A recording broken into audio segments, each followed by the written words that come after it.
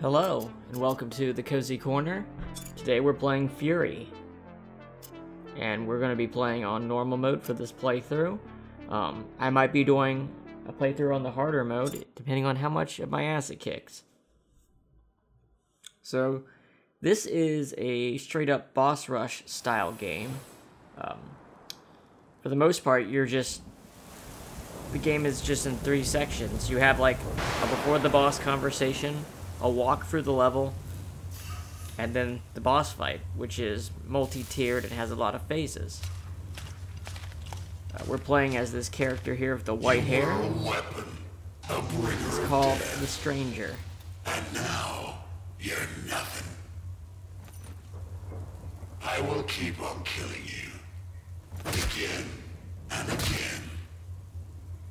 I am your future. An eternity of slow, painful deaths. I hear thunder. Bitter batter. Time to wake up. I'm not going anywhere. I'm staying right here with you. Shake your head. Nod Here's your our little head. companion It's for the time to game, go. this rabbit-headed See guy. what they did to you? He's gonna let us free, and we're gonna do our thing here. Pull yourself together. Get out of prison.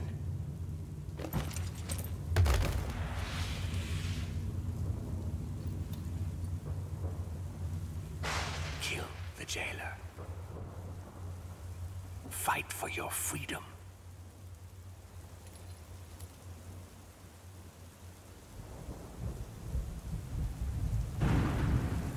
Jailer is the key, Jailer is the key. Kill him, and you'll be free. and you'll be free. So, they pretty much laid it out for you. Kill these bosses so your character can escape from this weird dungeon he's in.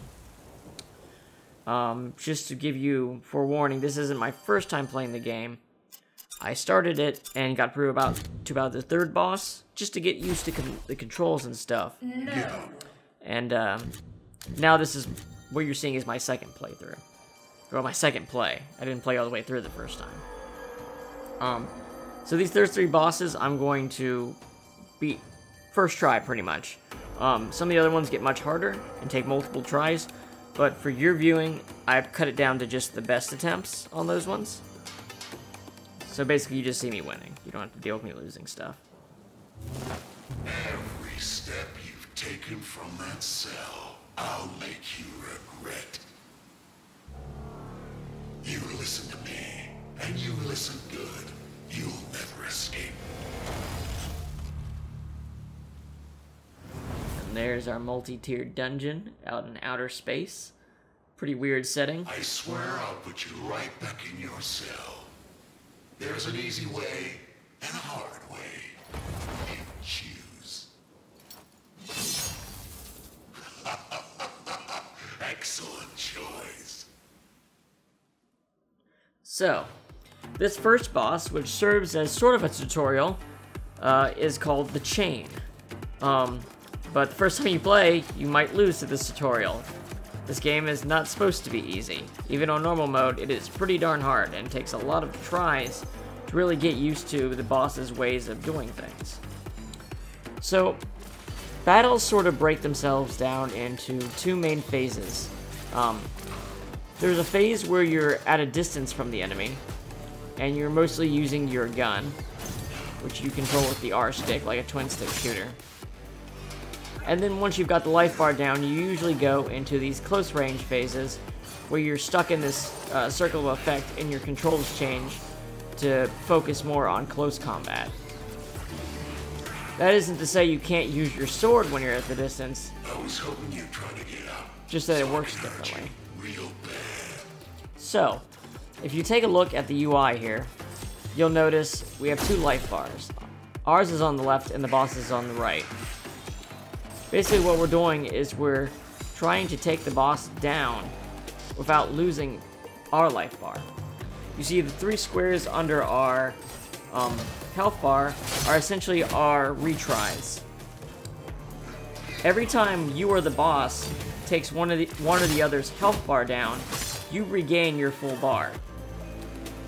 So losing to the boss puts them back at full health at the phase that you're fighting them on. And your goal is to simply just keep knocking them down until they're out of phases. Also, when you successfully beat a boss's phase, you will get one of your retries back. So, while these battles can actually last quite a while, especially on your first attempts, they're very fast, and even a couple of mistakes will make you lose. Now, there's a lot of dodging going on in this kind of game. You have your dash function, which allows you to get past objects between you and the end of the dash location without getting hurt. And also you'll notice that you can shoot through enemy bullets, at least most of them. And the green ones will drop little triangle things that give you a health bar back.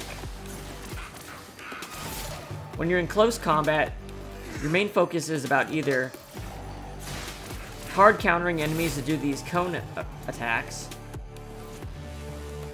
or parrying the enemies when they're doing attacks that have the little light blip. Sometimes you can counter immediately and get a full combo in. Other times you have to counter a certain set of attacks to get a hit back in. They really hurt, don't they? Well, that was nothing. I'm gonna teach you some real pain. Basically, the first half of this boss fight is just teaching you the controls, and then it starts to let you have an actual fight. Not completely, but for the most part, it stops being a tutorial near the end. Do you really think you beat me? You can charge up your gun to do a stronger attack, but of course, a lot of the enemies are very good at dodging things that they're not vulnerable to. Anytime you do a good parry, you'll get a green glow, and that not only negates damage, but will get you back half a life bar. You can also do these perfect parries that allow you to do like a cinematic counter. They're pretty awesome.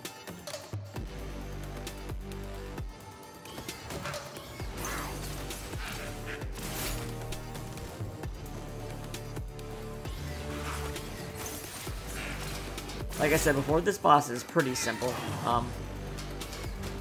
His attacks are pretty evenly spaced out and easy to read, so you just do your parries and get a perfect counter like that. You're gonna run back to your cell and beg me to lock you up again.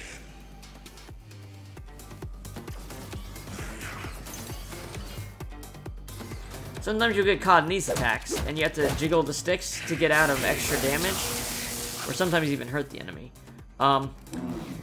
I'll be honest, this is like the one complaint I have with this game. On PC, you still should really use a controller with this game, but the analog stick reactions just do not work properly. You can do an obscene amount and not do it, and you can do a very low amount and get out of it. As far as I can tell, the most reliable method is to not do rotations with the R sticks, but to jiggle them back and forth between left and right really fast. Also, can't help but point out how awesome this game's soundtrack is. I think they got a nice collection of like electronic artists doing stuff for this game. It just works really well. They created this weird aesthetic already, even in the first level of this electronic, like, Samurai Jack meets Hyper Light Drifter kind of thing going on. Though, unlike Hyper Light Drifter, which is a very chilled out game, this game has no fucking chill. As you can see, your armor changes color when you're lower on health. There's one command they do not tell you in the tutorial you have access to. If you, when you're in close range, and for some reason you have a gap of time where you know you're not going to get hit, you can, flick the right stick and hold it down, and you'll turn yellow, where you'll do more damage in exchange for getting hurt more. Back together when I'm done with you. Here we go. We're getting very close to the end. Usually, like, every boss pretty much has a final phase that is like a desperation attack, and it's more about surviving the attack than countering it directly. Usually the second to last phase is where they're going full combat mode. Like, it's where it's testing your reaction skills. Though, of course, the desperation move itself is a test and reaction. Some of them can be pretty tough.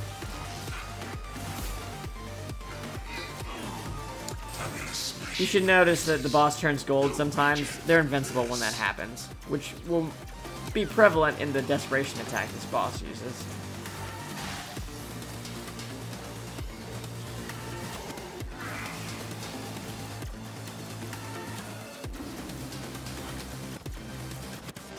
There we go. Go to our last close range section.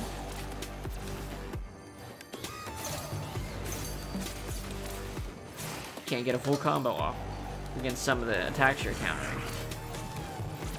And he's got a little tracking going on too.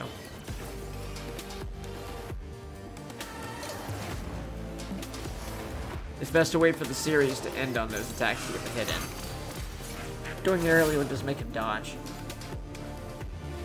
You're going back. There, I tried to do the charge up. I realized there's not enough time for it.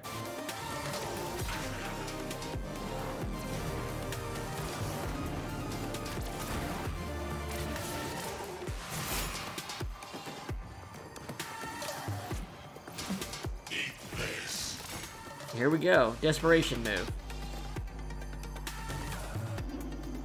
There is no way you can defeat me.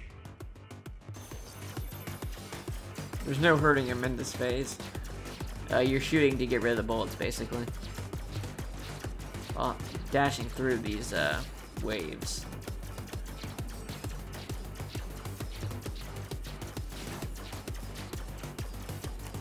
This one's not very difficult. It's just to get you used to the idea that these kind of things happen. And actually, now that I'm seeing it again, it's kind of interesting now that I'm looking at it after having beaten the game.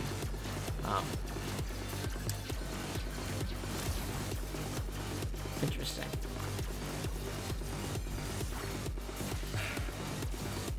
I'm gonna kill you.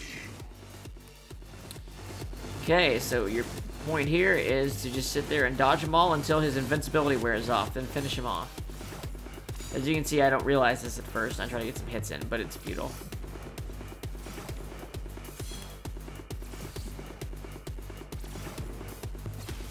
Usually it's very easy to kill them after they finish their desperation move. It's just one hit's all you need to really finish them. Not always the case, but often.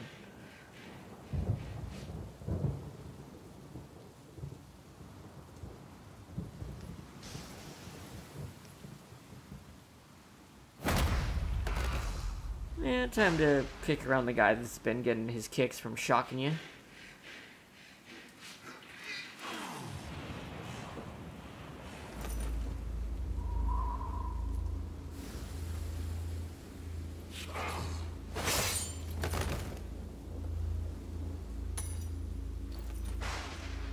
You will be broken. You will go back to yourself. So, there's this weird thing going on where I thought, like... Bravo! Excellent! What a thrill! Basically, I thought they were trying to imply that you keep breaking out and getting thrown back in. But, that's just not the case. The bad news, You're just flat out killing these people, so... There's no, crazy looping kind of thing going on with this game. It's just... I can help. You just now are trying to break out. What's waiting at the end of all this is so worth the trouble. You and me, we're in the same boat now. Now let's get the hell out of here. Let's do what our friend says, walk through the portal, and get on to the next boss. Way down there lies a free world. A world of peace and light, where you're free as the wind. And you know what? We're going to get there.